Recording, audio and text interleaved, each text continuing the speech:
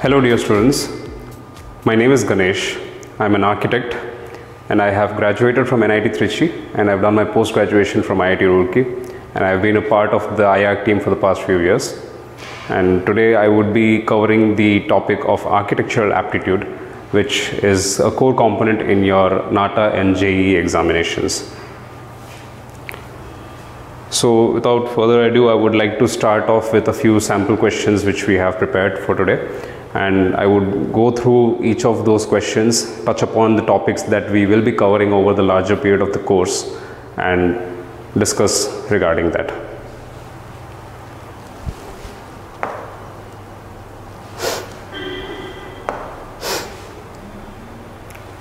Okay, so the first question is deals with architectural concepts. So the question asks, what does the image given below primarily illustrate? So we have a section of a building. We have arrows depicting wind movement, which is coming in from the sides into the windows and traveling upwards and leaving through this tall chimney structure, right? So this is a certain effect of ventilation and how the temperature is regulated within a space. So the options that we have are stack effect, evaporating cooling, Zeeman effect and thermal cooling. So evaporative cooling and thermal cooling have something to do with mechanized versions of cooling, and Zeeman effect is something which is has to do something with magnetic things. This particular thing is the stack effect. So these are concepts which you learn further in your course, but having a basic understanding of what they are helps you in your exams. The next question again is a simple one. There's an image of a particular window here, and the question is simply, what is the type of window shown in this image? So you have your four options: an awning window, louvered window, casement window and a bay window. So there are many types of doors and windows, and in this particular question we have four options. This particular window is the awning window. For further idea, a louvered window is something that looks like this. There's a window and there are slats throughout, commonly seen in bathrooms, bathroom ventilators. And a casement window is your regular standard window with door shutters. These are the most common type of windows you would see in a residence or any building for that matter. And a bay window is something which is projected out of the wall itself. So from a top view, if these are the walls, this is how a bay window would look like. So what happens is it brings in more lighting and provides an interior space as well. So this particular question, the answer is awning window, right? Moving on. Again, another similar question. The question is the type of arch in the given picture is called. You have four options. So again, it helps to know the different types of arches. And in this particular case, we have four options, and this one is a segmental arch. Why segmental? Because this particular curve that you have here is a segment of an arc. The other options that we have is a semicircular arch, which is a no-brainer. It's a straight up semicircle. Then there's a flat arch, which goes simply like this. And there's a pointed arch, which again is quite self-explanatory, right? Let's move on. So in your examinations, these are the type of questions that you would have in multitude. This question in particular deals with the topic of perceiving 3D objects in a 2D space. So three-dimensional objects cannot be represented on a 2D sheet, on a 2D piece of paper. So how that is done is through multiple drawings. You have different projections, you have different ways of doing it, and this particular projection is called an orthogonal projection, which has to do with 90-degree angles. You are either looking at the object from the top or the front or the side, and depending on where you are looking at the object from, you get different views. So in this particular question, the figure shows the top view of an object. Looking in the direction of the arrow, identify the most appropriate elevation from the given answer figures. So we have the top view of our object over here, and we can see that there are 1, 2 and 3. There are 3 circular planes, concentric circular planes that we can see here, and this arrow is denoting the direction of the observer. So now we have 4 options here. What we do is basically we try to visualize this.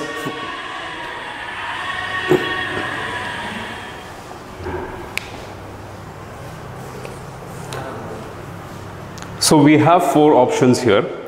What we do is we try to figure out how these options would look from the top view. So in the first option, I have a circular cylinder on top. So I would have the first surface here. Then there is an inverted cone. So this becomes my second frame. And below that I have a flat cuboidal structure, which could be my phase 3, but notice that we have a line here. What this line will denote is that it's a hard edge. So this most probably is a shape like this, and it does not match with our question. So option A cannot be the answer. And if you further look at all the other options in the same way, again you notice that this particular shape has a line here. So again it's either a diamond shape object, or it has an edge there. It could be a pyramid, triangular prism. So we have to look for no edges, because they are all circular profiles. There would be no edges, and option C and D meet that criteria. But in option D, what's happening is that the bigger surface is on top, the smaller surface comes on bottom, and then there's the larger surface. So this cannot be the answer, because number 2, the surface number 2 is not going to be visible from top. So we have our answer, option B. Here we have plane 1, plane 2 and plane 3. When viewed from top, this is what we would be seeing, right? Moving on. And since this particular topic is the most primary one in your entire exam, during your entire course, a lot of importance is given to this. Again, we have a question. Figure shows plan of an object. Looking in the direction of the arrow, identify the correct elevation from given answer. So in this example, now I would like to show how to actually project and draw an elevation from a given top view. So we have our options here. So we know that it has 3 levels, and the sizes of each levels we have a rough understanding. Okay. So when we are viewing this object from the front, what I'll do is I'll mark the surfaces which will be visible from the front. So these are the faces I would see from the front. Now I will project these lines down, and what happens is that I have a flat base, and since there's a hard edge in the middle, I'll have a line here, right? And then the next plane that I am seeing is a single flat plane, and line projected from there, I have the particular shape over here. And now the third particular shape on in the top view, this is what it looks like. It's a square with 2 diagonals. So this is the top view of a square pyramid, wherein the top edge is denoted by the center point of the diagonals. So I will do the same projection and mark where this particular shape comes up to, and so this is how it forms.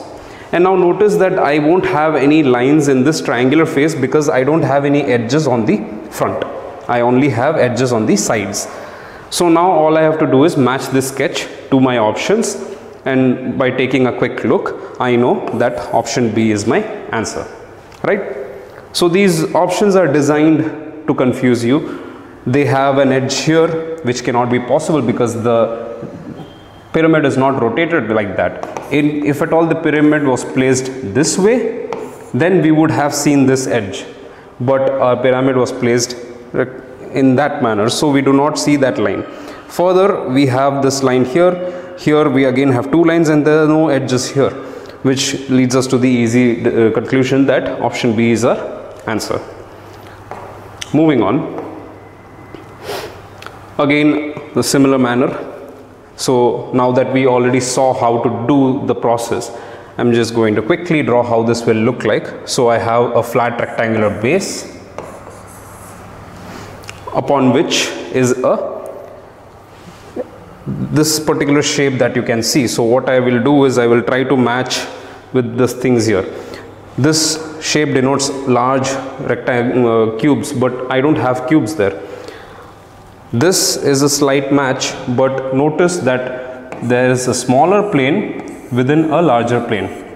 So what this means is that as the object is coming up, it is becoming smaller in profile. So it has to be one of these two, right?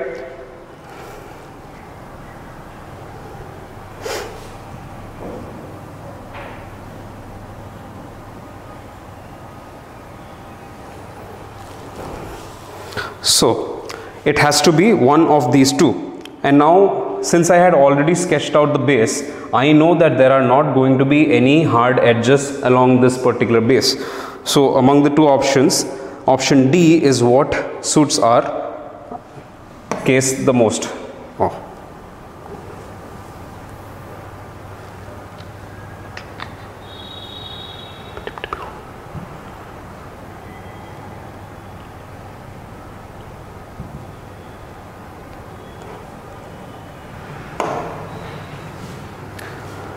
Right, where was I? Okay. So we know that option D is the most closest to our answer, and if we do project these lines down and try to sketch how this would look like, we would realize that it does end up into a trapezoid shape which has a line in between. There's a hard surface there. Okay, right. Again, we have a three-dimensional object visible here, and unlike the previous questions, this is no longer a top view. This is no longer a parallel projection drawing. This is an isometric view. An isometric view of a three-dimensional object. And what happens is that even though this is an image on 2D plane, we have to visualize this in 3 dimensions. So we have one face on this side, one face on this side, one face on the top, and 3 more faces hidden that we cannot see, right? So in this particular question, they have asked us to identify the correct top view. Okay, so I'll go ahead and look at the top face of this object. So what I see is this particular elongated plus shape thing. So I look at all my options and I realize that the central plus is there in all of them, right? And now I notice that at this place there is a lower level surface and also at this corner, which means I will have squares on both the left bottom and the right top corners. So I have squares on the left bottom and right top corners over here. But what now I'll notice is that the face which is facing towards the observer does not have anything. This entire length is scooped out. So we are not going to have any object there. And it's safe to assume that on the other side as well, that is the same scenario. And in the center we have a opening. So now what we have to look for are these 2 shorter faces on the opposite sides and these 2 scooped out edges with the central hole. And when we look at all the options, we find out that option A matches it most appropriately. Why? Because the other options, there is this particular diagonal line here which indicates there are 2 separate faces there, which is not the case. Also the central hole is missing. Here we have none of the shorter sides done, and here we have all 4 sides done, which means the scoop out is not there, which leads us to the conclusion that option A is the answer in this question. Again, similarly, we have a different kind of object here now. In this particular case, what happens is they have given us the 3D view of the object and they are asking us to draw the view that we get from looking in this direction. So when I am looking at this direction, I am going to identify the faces which will be visible to me directly. So that would be this face, this face and this face. So I have total of 1, 2, 3, 4 faces, right? Let me just number that. So that's 1, that's 2, that's 3, and that's 4. Okay. So what happens is now I am going to try and find these particular faces here. Okay. I'll start with 1. So on the leftmost I have this really tall rectangle. So upon looking at all the options, I can narrow down C and D because they are the only ones which have this entire rectangular face on the left edge. Okay. And then we have face number 2.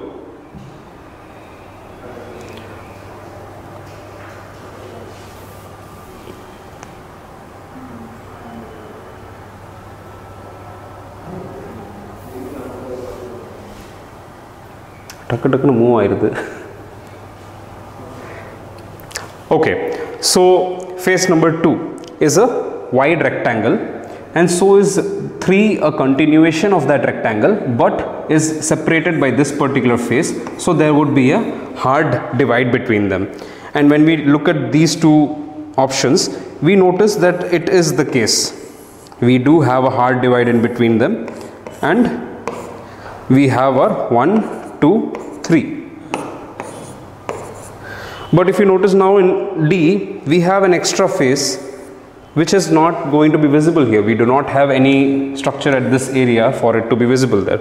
And now if we look at option C carefully, we notice that this is face number 4. So we have the exact match in option C. So this is how you go about identifying faces, right? Moving on. Okay, similar question again, and this time we are looking from this direction. So in this direction I will again go ahead and identify the faces that would be visible to me. So this is 1 and this is 2. So I just have 2 simple faces, and by just looking at the options I know C is the answer, right? Moving on, we have shapes get more and more complex in the exam. Sometimes you get simple shapes, sometimes you have more difficult ones, and the more difficult and complex a shape gets, the more you have to pay attention to the detail that's there and the faces, the edges. So you have to be careful of that. So in this particular case again I will be viewing from this particular direction. Now next stage, I identify the faces that I would be seeing. So it's this, then there is this L-shaped face over here, and then there is these 2 smaller rectangles, and I know that I will not be able to see anything else here. So simple cross check with the options, I know C is my answer. Okay.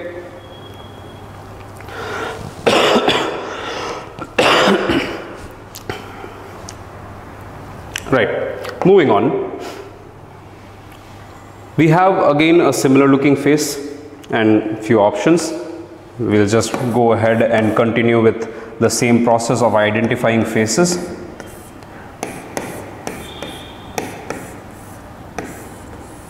So once you have identified your faces, what you can actually do is try and figure out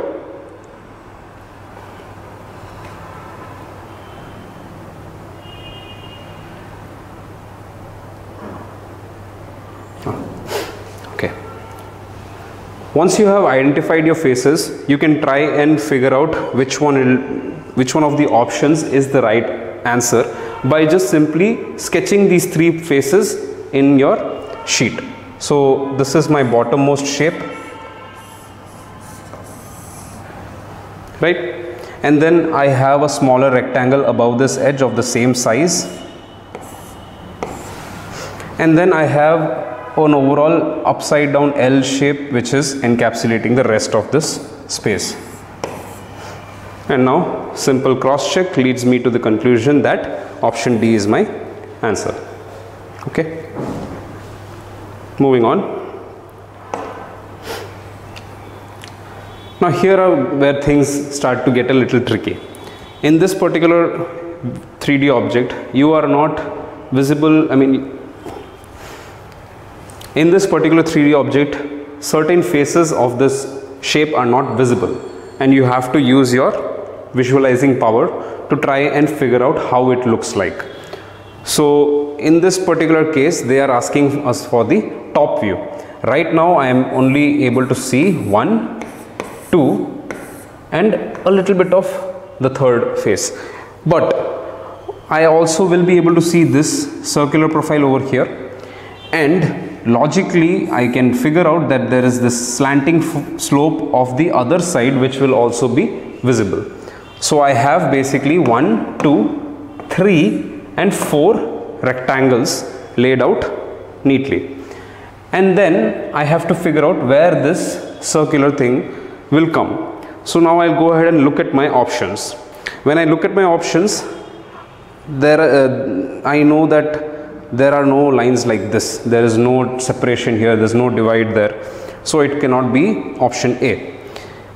Option C again has the same problem. Option D has this chimney structure on the left face, which is this one, but we know that it's on the other side, so by logic we know B is the answer here. Now again, similarly, we have a 3D object.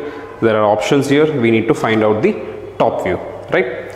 So what we know from here is that this is a triangular roof thing. So we have 2 faces here. Again, this is a triangle roof. So we will have 2 more faces here. And because this is a pyramid, we will have 4 faces there. So if I just basically sketch this out, I have the square part here, then the connecting section here, and then this particular structure over here. And when I notice the ridge lines, I can figure out the roof lines. Cross check with my options available. I know option C is the answer here. Okay. So let's move on from 3D objects. Architecture is a lot more than just drawings on paper. End of the day, buildings that are constructed will have architecture in them, and it is very interesting to see the number of principles, the design principle, the architecture principles that are employed in the construction of a single structure. So in this particular example, we have the image of a primary health center in Dharmapuri. As an award-winning project designed by the architectural firm Flying Elephant in Bangalore. And the question is asking us to identify 4 most appropriate architectural components. Okay, so we have a list of architectural concepts here, from which we need to identify which ones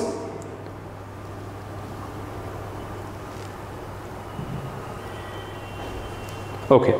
So we have a list of principles and elements here, and we need to identify which ones have been incorporated in this particular design. So let's go from the top. So the first one is a hipped roof. A hipped roof is basically a roof like this. So we know that that is not the case here. So option A is out. Second is rainwater gutter.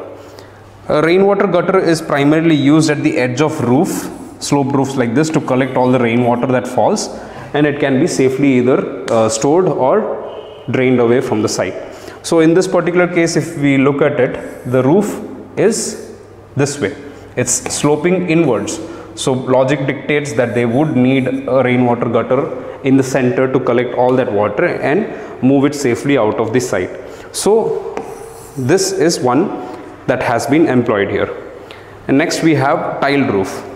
We can see the underside of the roof, but if you notice, the frames are so far spaced apart that there is no way that they can have tiles on top. So we can eliminate tiled roof as an option as well.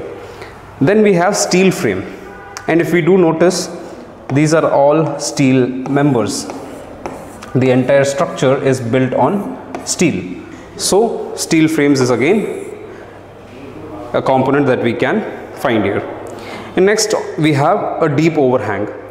What a deep overhang means is, when you have, say, a room like this and you have a roof, sometimes in some cases what happens is that the roof is projected very much out of the building line.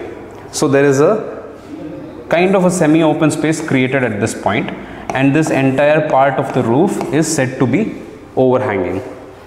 And in this particular case, we can see that that's not the case, because these steel members are going and connecting almost at the edge of the roof. There is not much of a overhang. Then we have thatch shading panels. So thatch shading panels, if you notice carefully here, there are these brown panels which are providing shade to the structure inside. So yes, this has been employed. And a fiberglass roof, hard to tell, those look like sheets on a steel frame. And then we have stone masonry and staircase. There are no visible staircases in this frame, but if you notice that the entire compound wall on both sides has been done with stone. So stone masonry is your fourth component. So with this we have all four components identified. With more information, with more details, maybe we could find that this was probably done with glass roofs, or there is a staircase inside. But with whatever detail you can grab from this particular image is what you are going to try and answer. Okay, let's move on to the next question. In this particular question, you have 4 images on the right side. The question is, if a table 3 feet high is placed right in front of you, and you are viewing the table from 5.5 feet eye level, how will the table be seen in perspective? Identify from the given choices. So what they are saying is, there is a table which is 3 feet tall. Okay, so this table is 3 feet tall, and then there is a person who is standing right in front of it and looking at the table from a height of 5 feet 6 inches. So this is the scenario that the question is talking about. And when we look at a table from this particular height, what happens is that we will look at the table in perspective, and the nearer edge would appear bigger, the far edge would appear smaller, right? Because this is closer, this is much farther away. Foreshortening happens. Foreshortening is a concept of perspective views, and those 4 images are all in perspective except for C. C is completely parallel. This cannot be the case. Now A again cannot be the case, because the nearer edge is short and the farther edge is wider, which is not true for this particular case, because we know that the nearer edge should be larger. So we are now caught between B and D. Now which among these two would be the right answer? To determine that, what we have to do is we have to find out the vanishing point. So I projected the lines to the vanishing point, and also do the same for the legs, right? In this case,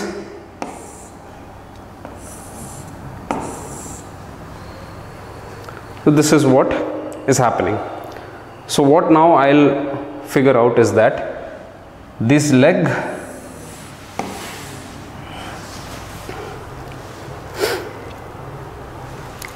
right. So what happens is that when objects are in level, they are in the same plane, they follow the same perspective lines. So when we look at these two options, we can easily tell that both these legs are not following the same perspective, because the back legs shorter side are not matching up. Let me just show that to you clearly. This is the line and this is one line. So they don't match up here. But in this particular case, the legs match up, right? So our answer is D, because this meets all the criteria. The front edge is wider, the rear edge is shorter, and both the legs are properly in perspective. Okay, moving on. Once again, we have a particular concept of architecture in terms of space making. So this is a daylighting example. So what happens is lighting and ventilation are very important concepts in architecture. They are very important principles when it comes to designing a structure, and there are many ways of bringing in wind and light from the outside to the inside. So here we have been represented with 4 different ways of bringing in natural light inside a space, and these are the names given to them. So what we have to do is we have to identify which image represents these types of lighting. So the first one is called atrium. An atrium is a very tall space, generally seen in buildings like shopping malls, where if you walk in and you enter this internal courtyard space, you would notice that the entire stretch you can see. You can look to the roof of the building standing at that point, and every floor has a cutout there.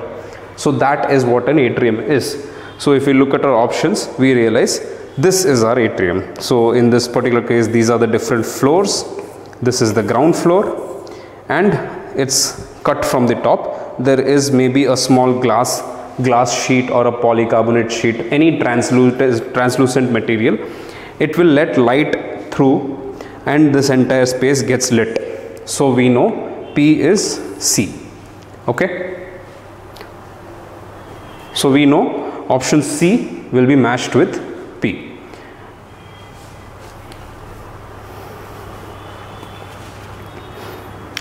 So we know option C is matched with P. Because this is a match the following question, sometimes it's just easier to cross check with the options and shortlist your things and move on. So we see the CP pairing is happening in 2 options. Now we'll move on to roof monitors. So roof monitors, we have 2 options. It could be either R or Q. So sorry.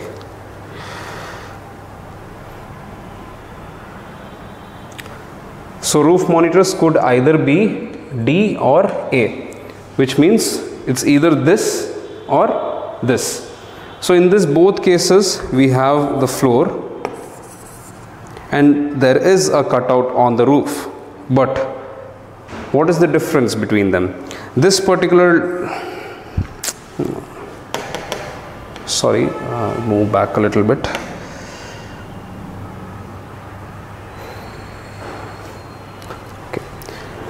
We'll then look at roof monitors.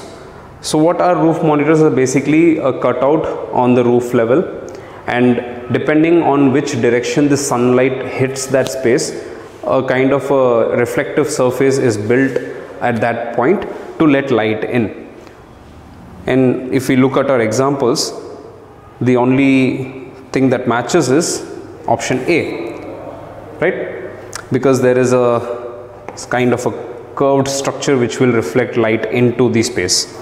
And then remaining 2, we have a clerestory opening. A clerestory opening is this particular thing. On the roof, slabs are at different levels and they have created a horizontal opening with 2 different slabs at different heights. And a light shelf is basically this particular member which is reflecting light, bouncing it to the roof and then sending it back inside the room. So what happens is they get very soft lighting. So if we go ahead and match our options, what happens is we have this. So we have AQ, BS, CP and DR. Final D. So this is how you go ahead and do that. Moving on, we have another interesting topic. This particular section is called sciography. It is the study of shadow and light. So we have a particular 3-dimensional object here. So we see that there is a base. So we have a 3-dimensional object here. We notice that there is a particular base rectangular element with a semicircular scoop in between and 2 circular projections, 2 large circular projections and 3 smaller circular projections. And then what they are saying is there is light falling in from the left of the object, right? So when light is hitting from a certain angle, shadows will form exactly at the opposite side, right? So going by that logic, I can immediately disqualify C and D, because in both these cases shadows are falling towards the left, which means the light is towards the right, but that's not the case here. And in option B, the shadows are all going down, which would mean that the light is upward. Again, not the answer. So by process of elimination, we now know that option A is the answer. And when you look at the shadows here, all the shadows are in this direction, so it matches, right? This circular profile has a shadow going this way, this semicircular scoop out has a shadow coming this way, and so on and so forth. Okay. Moving on, we have a particular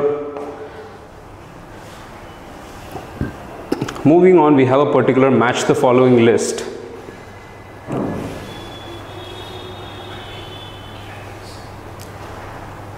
Moving on, we have a particular match the following list. This has to do with conventions for architectural drawings.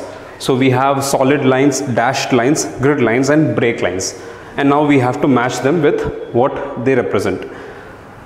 And if we look at the list 2, we have relatively long line segments separated by zigzag, delineate form of objects, edge of plane and intersection of planes, indicate hidden segments, rectangular or radial system of lines for regulating plan. So we will start with solid lines. Solid lines are used to clearly show that this plane ends here, to clearly show intersection of planes, objects, anything that is physically tangible in your three-dimensional space is shown by solid lines. So we match these two. Then we have dashed lines. Dashed lines are those which are hidden in view, but you need to show their relative position to the rest of the objects. In that flow, you have dashed lines to match to indicating hidden segments. And then we have grid lines. So grid lines basically are the rectangular system of lines which regulate the overall layout. Again. And break lines are lines used to show that there is a break in this plan or this drawing, and there is a continuation to that thing, and that is done by relatively long segments which are separated by a zigzag line. So match this, and if we cross check, we know that our answer is option A. Just to give you an idea of how these lines look, let me draw a small plan of a room. So this being a small room, I will show the walls in solid lines. This is my entry point, so I have shown the door swing in solid lines again. And we have dashed lines, right? So a dashed line would be something which I show this way, indicating an overhead slab on one of the sides. And then we have a grid line. A grid line is basically much longer, like this.